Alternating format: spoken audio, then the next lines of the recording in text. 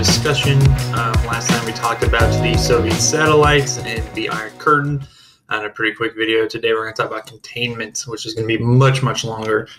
So containment, to summarize before we get into the details, is the general early Cold War American policy against communism. The idea being containing it where it already exists and preventing it from entering new nations. So let's get into it.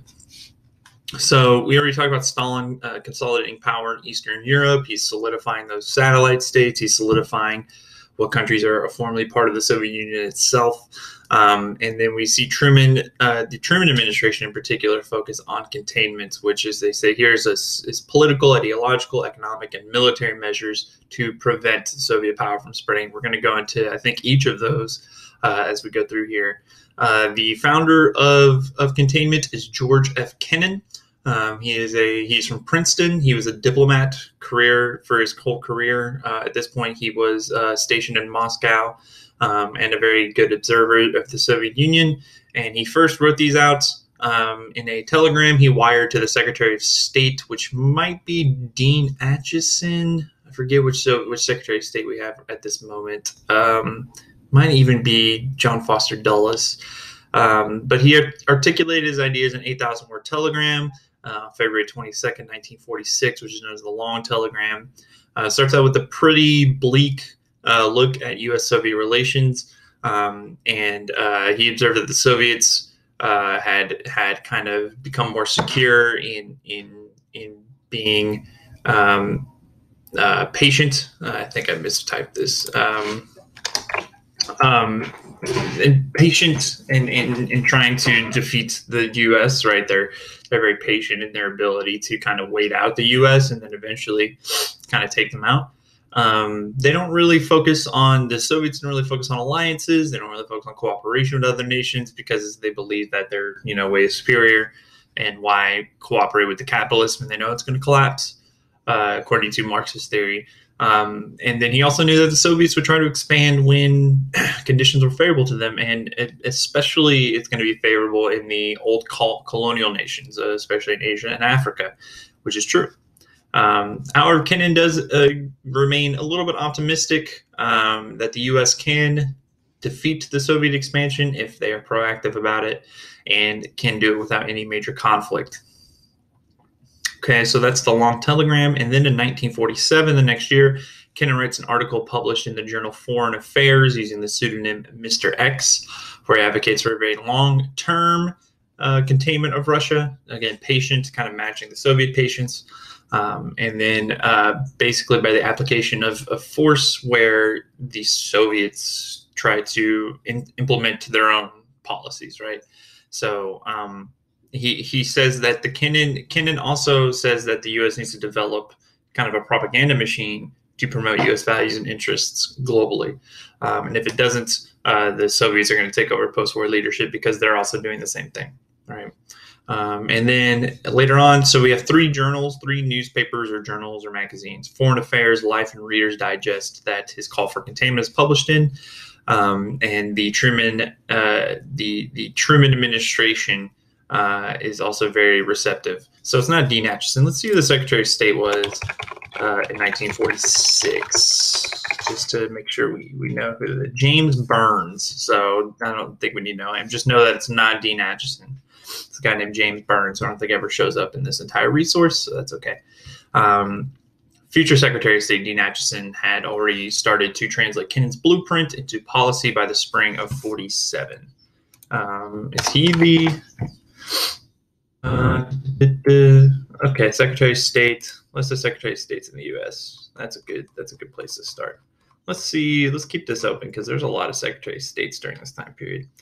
George Marshall is going to be the next one. Dean Acheson is going to be 1949 to 1953. Okay.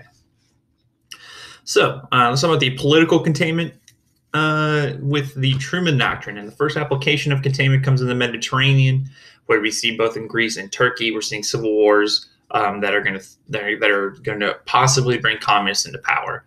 And on top of this, Britain, who had previously provided aid to these countries, said they can't do it any longer due to World War II and the depletion of their resources. So on March 12th, 1947, Truman asked Congress for almost $400 million in aid for Greece and Turkey. And he justifies this by saying that there is a larger in Greece and Turkey, it is representative of a larger clash coming on between the irreconcilable ways of life between the communist and capitalist societies, and that the U.S. is morally bound to defend free peoples resisting subjugation by armed minorities, which are the communist minorities, or outside pressure, which is the Soviet Union. And this declaration is what is known as the Truman Doctrine, that the U.S. would intervene wherever communists were trying to take power. They say here, seek to sow confusion and disorder. And so the Truman Doctrine replaces the Monroe Doctrine with the Monroe Doctrine plus the Roosevelt Corollary. The Monroe Doctrine had been the focus of the U.S. foreign policy since the time that Monroe was president, which is early 1800s. And the Monroe Doctrine, if you don't recall, is that the Europeans should not intervene in any conflicts in the Western Hemisphere. They should not get involved in the Western Hemisphere. And then the Roosevelt Corollary came on top of that under Teddy Roosevelt that said that the U.S. can actually intervene in the Western Hemisphere whenever their interests are being challenged. And so we're basically kind of taking the Roosevelt Corollary idea and expanding it worldwide, right? And so on top of this, though, for the first time, we really see Truman commits America for the first time to active foreign policy instead of passive neutrality type of foreign policy, right? And really cements into the books that there is this struggle with the Soviet Union. And again, the Cold War has begun. So we've got Churchill's speech, we've got, possibly the conferences, we've got the Truman Doctrine speech. There's a lot of times when the Cold War has begun. Economic containment. All right. So Truman agreed with Kennan's description of communism, which I quote, a malignant parasite which feeds on diseased tissue. So communism will become popular wherever there is struggles, right? Wherever there's struggles, communism will become very, very popular. And the place that's struggling right now in the late 1940s is Europe, because of the destruction of their infrastructure, industry, and farming due to World War II, led to poverty for millions of people, and again made the region vulnerable to communism. And so after the aid to Turkey and Greece, which was fairly successful, Truman seeks to implement this kind of idea in a much broader area, and specifically to all of Europe. Where, again, Europe has food shortages and fuel shortages and key commodity shortages. And all of these threaten the economic collapse of Europe, right? And this is first unveiled by his second Secretary of State. I believe it's the second. Might be his, seems to be his second. His second Secretary of State, George Marshall, who gave this speech about this plan to Harvard University graduates in June of 1947. So the European Recovery Plan, I'm going to bold and underline this. I think that's important. The European Recovery Plan provided $13 billion of aid to Northern and Western Europe, which in today's terms is $132 billion, which is a decent chunk of money. This is better known as the Marshall Plan, lasted from 1948 to 1951. And so a lot of different types of nations here, kind of in broad categories, get money from the Marshall Plan. So we have the Allies, Britain, France. They obviously are going to get a lot of money. And then neutral nations that did not participate in World War II or tried to not participate, Sweden, Switzerland, and Austria, which Austria wasn't actually neutral during World War II. They were brought into Germany in the Anschluss. But, for our purposes, we're going to call them neutral. And then the former Axis foes of Italy and West Germany even get Marshall Plan aid. So let's take a look, see if we can pull up a map here. There we go. Yeah. All right. So here we can see all the countries that get aid. Spain doesn't get aid at this point. I believe they're under the Franco regime, which is kind of fascist, so they're not helping them. You see Greece. I don't know if this is all of Greece at this point, because there will be kind of breakup of countries here. Turkey, Italy, Austria, Switzerland, West Germany, Belgium, Luxembourg, Netherlands, France, Portugal, Ireland, Northern Ireland, England, looks like Scotland's, yeah, they're lumping Britain together. Iceland, and then Sweden and Norway. Finland does not get any because Finland's kind of under the Soviet control at this point. Because if you recall, Soviets defeated them in the Winter War during World War II, so they're kind of had control over that. So this brings a lot of former wartime enemies into the American sphere of influence, right? Basically, not a bribe per se, but it kind of feels like that, right? This bribe to like bring them into to prevent them from being communist. They did offer the Marshall Plan to the Soviet Union and its satellite states, so they offered it to everybody. And the Soviet Foreign Minister Vyacheslav Molotov, who will come up again, rejects this offer. Stalin told them to. And what he says is that this is a capitalist plot to do two things: to undermine Soviet security and promote American expansion, which he's not wrong. That's exactly what it's meant to do. And then Moscow uses political influence to ensure that Poland, Czechoslovakia, Hungary, Bulgaria, and Albania rejected this money. So let's see how my geography is. Poland, right here, Czechoslovakia, Albania, who do we say? Hungary, yeah, and then is this Bulgaria? I think this might be Bulgaria. Yeah. So those countries are rejecting it due to Soviet pressure. Got a little image here. From there, we want coal, we want bread, from a protest in Germany in 1947. The Marshall Plan is quite effective, which increases the gross national product, the GNP of Western Europe, by 30% between 1947 and 1951. Gross national product is the amount of stuff, the production of within the country, right? Not necessarily counting stuff overseas that are, created by European firms. And so this set the stage for division of Europe that lasted to the end of the Cold War, right? The countries that took the Marshall aid and those who did not. And creates two diametrically opposed societies: a prosperous and politically liberal West and an economically depressed and totalitarian East. And it made clear that the U.S. is committed to a revived German economy. In fact, this is the centerpiece of the European Recovery Program, is this German recovery. And in fact, this in particular, this theme right here, this revived Germany, is really what puts them on a collision course with the Soviet Union, because they don't want a powerful Germany. They wanted Germany economically weak, which would allow them to make it communist.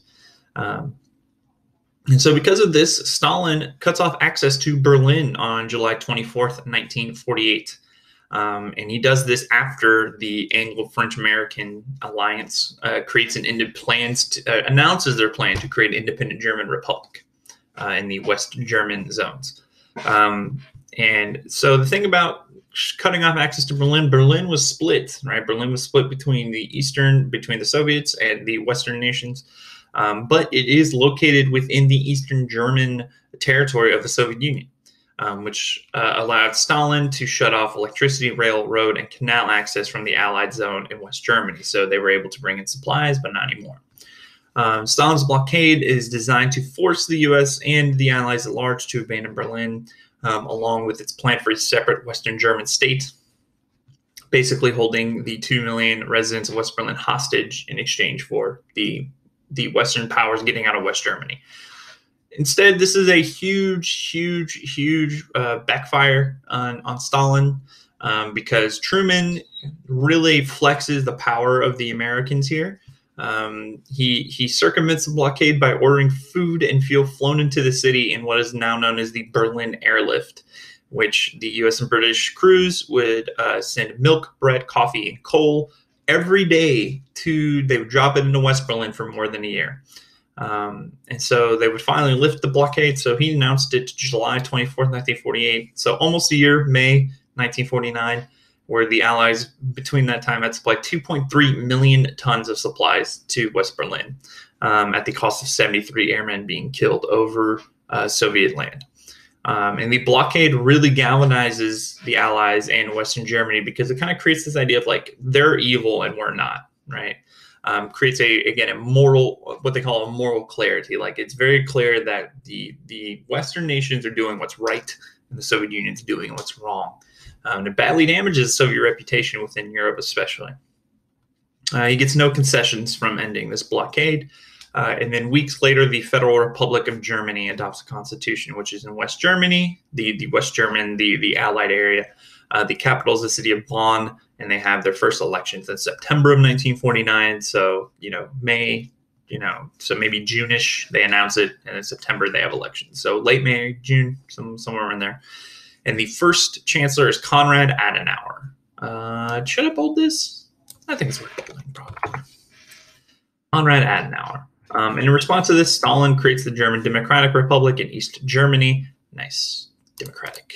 Nice. And Berlin becomes a symbol of Europe's ideological division, especially once you see the Berlin Wall built later on. So, military containment. So we did ideological and political, right? We did economic and political. Sorry, I don't think we're going to do ideological. It's kind of political anyways, right? The Berlin blockade brings about the creation of the North Atlantic Treaty Organization, commonly known as NATO, a security and alliance. This is an alliance that commits the U.S. to defend Western Europe from Soviet aggression on April 4th, 1949. So if we're looking, it's a little bit before the blockade's lifted. And here are the countries: U.S., Canada, Britain, France, Belgium, Holland, Luxembourg, Italy, Denmark, Norway, and Portugal. I have a map. This is the Warsaw Plan kind of group, but don't worry about that. Can we zoom in? Yeah. All right. So again, we have North America minus Mexico, Iceland, Norway, Denmark, West Germany, Netherlands, Belgium, Luxembourg, Italy, Greece, Turkey, Spain, Portugal, France, and the UK. Not Ireland. Ireland and UK are not on good terms.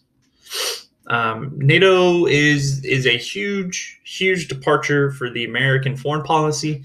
This is the first peacetime military alliance they've ever signed. So from the beginning, from George Washington all the way to World War II, they had never had permanent alliances. They preferred neutrality and then unilateral action. What that means is that they would act if everybody else acted. They'd even spent the first years of World War I and World War II as neutral nation. They were really sending resources, especially to the British, but they were neutral, quote unquote, mostly because they have a big aversion to collective security and foreign alliances. They don't need it. It's almost geographic in a sense, right? Since America has, not for its whole time, but it was isolated in many ways, right? With Canada and Mexico, and previously, the Spanish colonies and the French colonies / British colonies with Canada and Mexico, right? The U.S. has just been isolated from everything geographically, and so it made sense to also be isolated politically, right? And Congress approves American membership into NATO, which is, a sign of the times, because if you go back to World War I and the League of Nations, the U.S. Congress did not necessarily accept a lot of the League of Nations stuff. And then according to Article 5 of the treaty, each member state pledged to come to any other nation's aid if attacked. So if you attack any nation, if you attack Luxembourg, you're going to get U.S., right? Modest manpower commitments for the U.S. Let's look at that in here. For the U.S., only 2 of the 14 divisions in Europe were going to be American. But it symbolized America's embrace of international leadership in the early Cold War. They kind of had to, with the Soviets on the other side. Soviets don't unveil their European alliance until, 5 years later? 6 years later? Yeah, 6 years later, May 14th, 1955, which is the Warsaw Pact, which brought the Eastern Bloc nations into a defensive security alliance with the Soviet Union. I did not get an image of this. Let's get an image of this.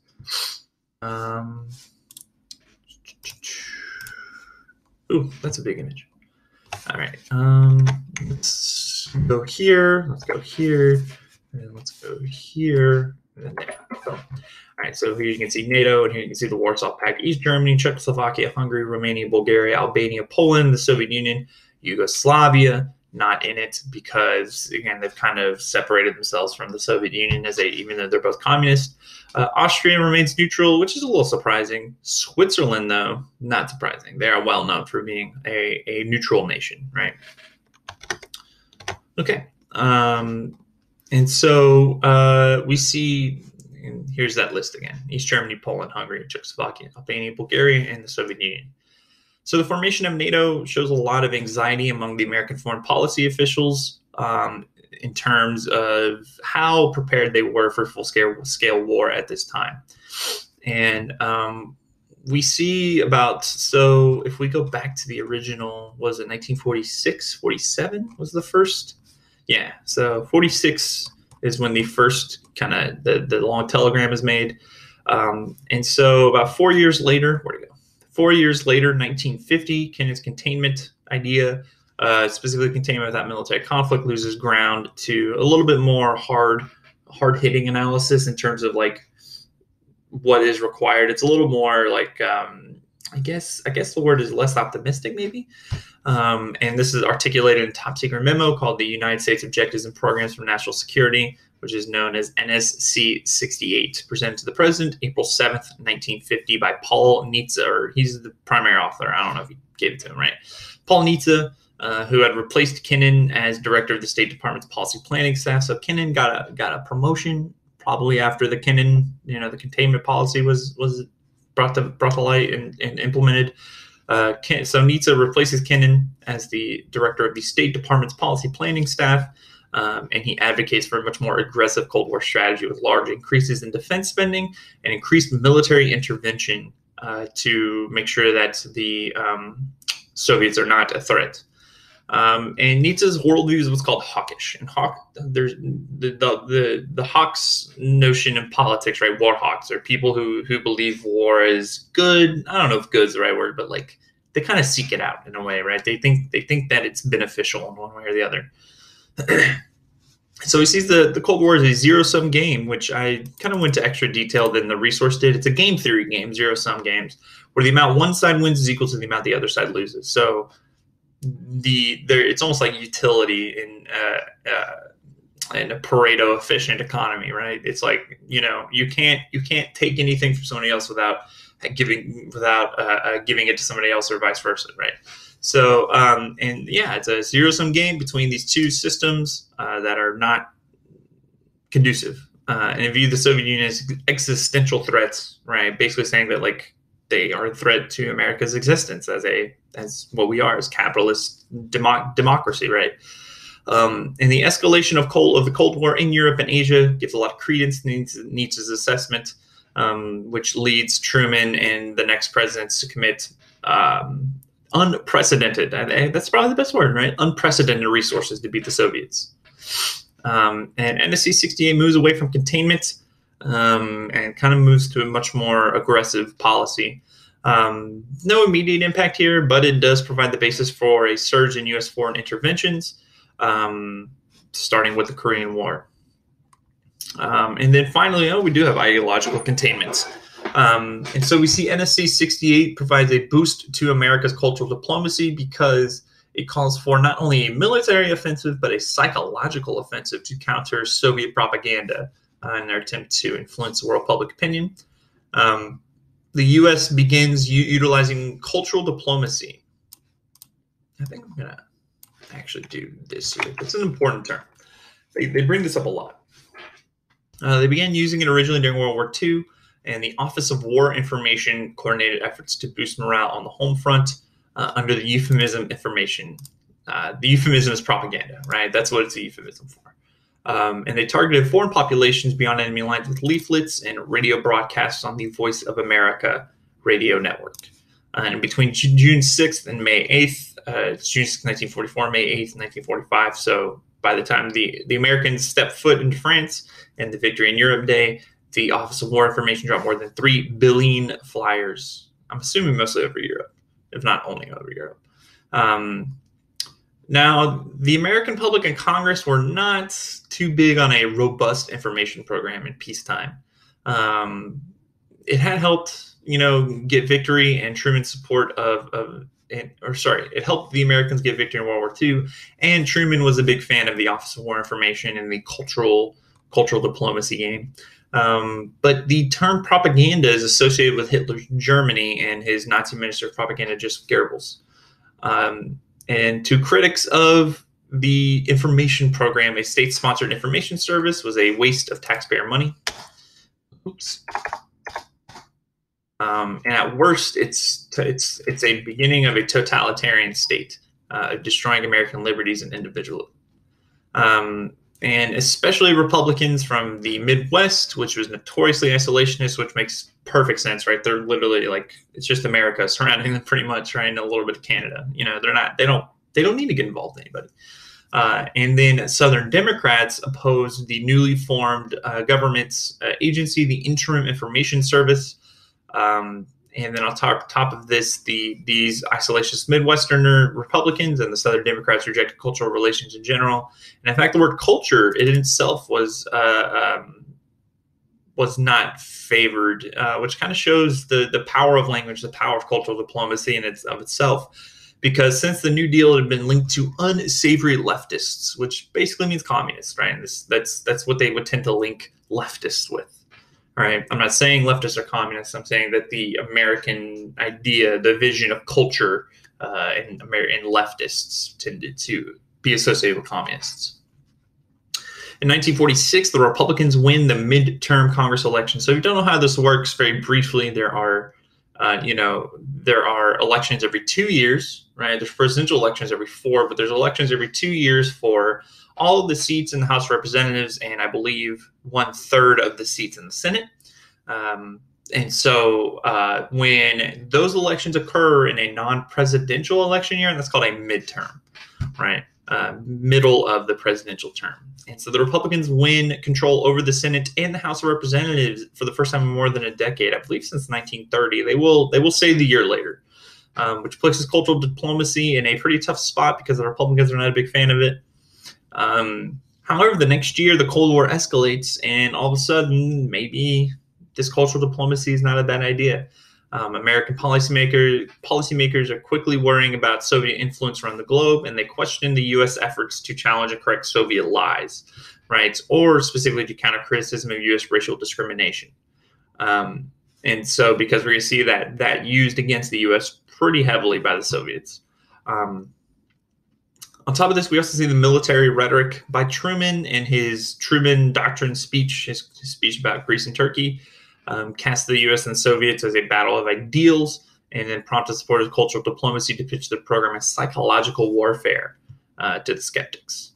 But opposition still goes on, especially they talk about Representative Forrest Harness of Indiana. He's an Indiana Republican. He's worried that the State Department's government propaganda techniques might be directed at Americans, right? Might go inside, which is really, really not what they want at all. It was originally developed for foreign audiences, but not only disapproved this idea of government propaganda being directed at Americans is not only disapproved by representative government, it's also against the law. Can I change there? Yeah, sure. Supporters of the State Department continue to apply information instead of propaganda to get that congressional money, right? Because again, propaganda sounds fascist, sounds communist, right? And we see the term, information applied to overt and covert U.S. campaigns to influence global public opinion. And so we see cultural diplomacy eventually survive and thrive later on in this politically charged atmosphere because it can match Soviet propaganda. Truman first endorses this new U.S. foreign policy in the United States Information and Education Act, which is better known as the Smith-Mundt Act. January 27th, 1948, creates the United States Information Agency, the USIA, which serves as a national foreign information program in time of peace, but in time of war, it is for psychological warfare. Defense and foreign policy experts stressed that the Soviet propaganda is very sophisticated and it's got a huge reach. But they say this in exaggeration, right? They exaggerate this to the press in order to get people to kind of get on their side about this United States Information Agency. Truman called for a campaign of truth, right? Specifically by the Korean crisis, because the Korean War puts a lot of pressure on Truman's presidency. It creates so much pressure, this along with China becoming communist, that Truman does not run for re-election. That's how big of a deal this was. He wanted to also use this to promote freedom against propaganda of slavery. And he says this in an address to the American Society of Newspaper Editors, April 20th, 1950. Nice. So Conservative critics of Truman, they were actually quite a big fan of this move away from containment. And a Republican senator had actually called containment painting waste diplomacy, basically like in the 1950s jargon, right? Kind of the diplomacy for women, right? Kind of like, you know, this idea of it being a little lighter, not as strong as it needs to be, right? Again, in the language of the 50s. And the USIA did a bunch of things. They stocked embassies with magazines and pamphlets. They produced documentary films, and they sponsored goodwill tours by Americans, especially jazz musicians, as we'll see later on. And Truman's Campaign of Truth demonstrated America's resolve to address the cultural aspects of the Cold War. And that is Containment and NSC 68 and the propaganda machine going on, the ideological battle going on. A lot of stuff happening in this section, a lot of important information. And so in the next one, we will start to talk about the early Cold War in Asia. But until then, I will see you in the next one. Maybe I'll see you in the next one. Yes.